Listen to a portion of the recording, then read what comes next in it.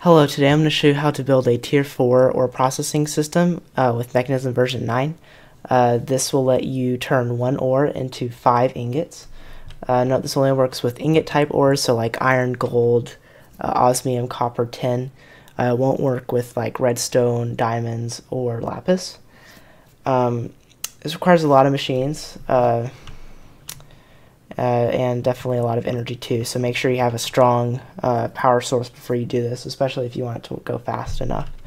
You will also need at least one thermal evaporation plant. If you don't know how to build one of these, I have a tutorial on it. You should go ahead and watch that first if you don't already have one or don't know how to use it or how to build it.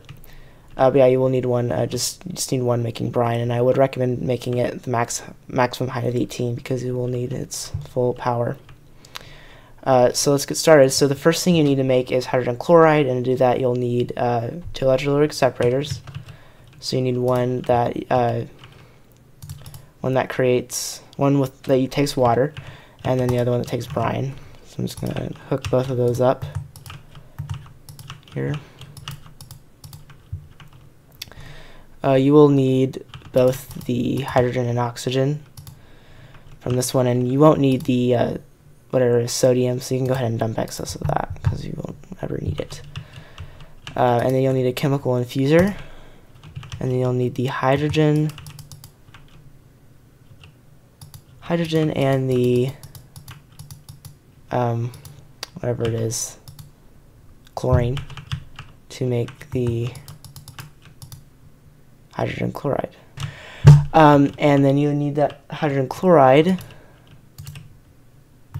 coming out of here, and this needs to go into a chemical injection chamber, so I'm just going to go ahead and put that over here.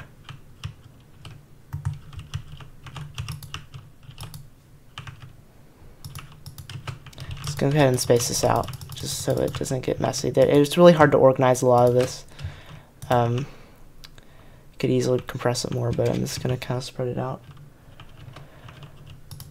So this will take the hydrogen chloride, and let's go ahead and say inside you'll need a large source of gunpowder. Now, if you have a lot of gunpowder, you can just put it in. But if you don't have a lot of gunpowder, which you probably wouldn't, you can easily create it from basically if you have a large supply of cobblestone, sand, gravel, or flint, you could make gunpowder from it. So right now you'll see kind of a flow chart. It kind of shows you how you can turn all these resources into gunpowder and back and all that. So there's plenty of different ways you can make it from stone, cobble, gravel, or sand, or flint. It's pretty simple. It might kind of require a chain of machines, but you definitely will need it because you'll need a lot of gunpowder.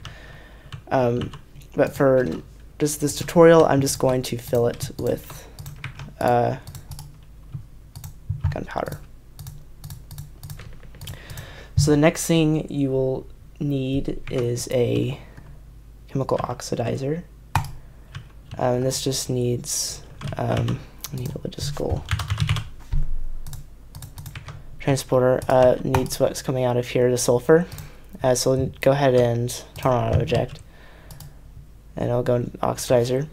The oxidizer will produce, once it's powered, it'll produce sulfur dioxide, and so the next thing you'll need is another chemical infuser, and connect it with a pressurized tube. And sulfur dioxide on this side, and then you will need oxygen on the other side, so I'm just going to go ahead and run a long cable with oxygen.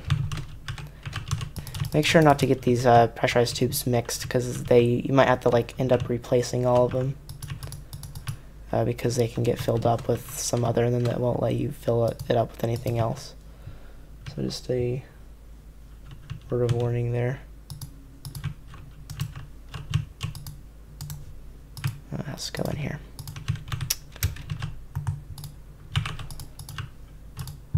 There you go, and that will make the sulfur trioxide, which we'll need for the next step. So you will need water vapor for this next step. Actually, I'll just go ahead and I need another infuser. Just gonna place it down here. And so you'll need water vapor. If you don't know how to make water vapor, all you need is a rotary condensator. Try and place it the big side on wherever the water comes in the big side, and then the vapor comes out the small side.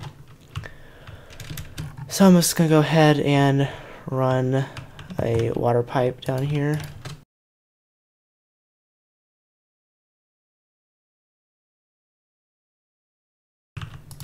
Get up to power. And you will need to click this toggle operations, so it'll start making the water vapor, because it can go back and forth. And then go ahead and hook it up with pressurized tubes, and so the water vapor goes on this side, and then the whatever it was, sulfur trioxide, comes in this side, and it makes sulfuric acid. And sulfuric acid is also a gas, so use pressurized tubes again. And you will need to connect it to a chemical dissolution chamber. And this is where you actually put in the ore. So I'm just going to go ahead and get some iron ore, put it in here just to make sure it's working. Pick it up to power. There you go. And when it comes out, this is also gas. It's iron slurry. So you need pressurized tubes. Next thing you need is a chemical washer. This also requires water.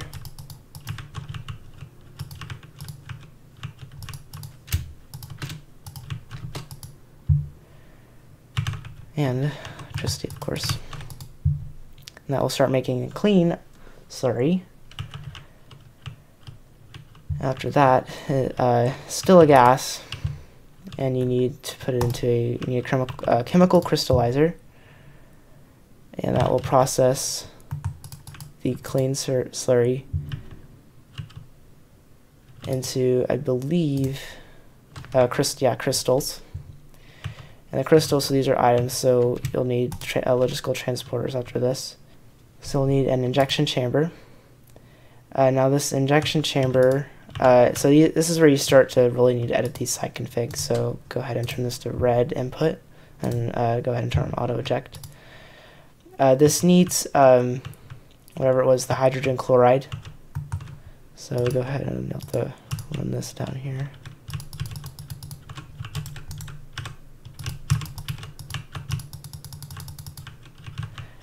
And again, this is like a really big, I'm just spacing this out a lot. You could easily make this way more compressed if you wanted to.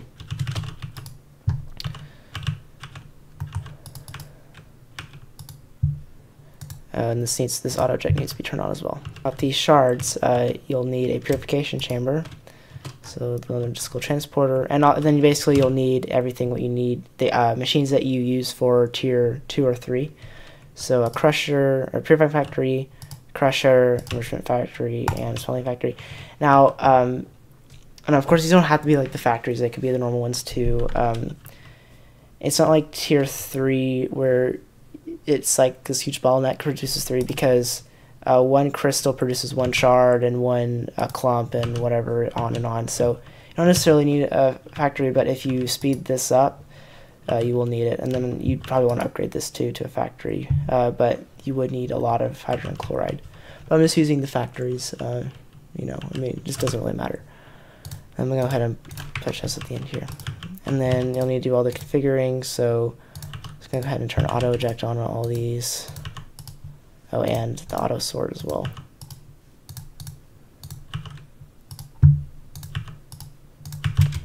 And then it's at the power, and then the purification chamber needs oxygen, of course, so I'm going to have to drag this oxygen down here.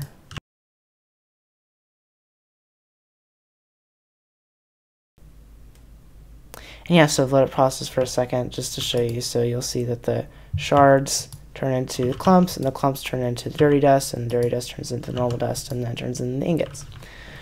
So yeah, that's how you make a tier 4 processing system. You can see in the purification chamber we're already running out of oxygen, so Again, there's so many ways you can optimize this. You'll have to put in upgrades to, like, especially these electrical arc separator, the gas upgrades to make them produce more.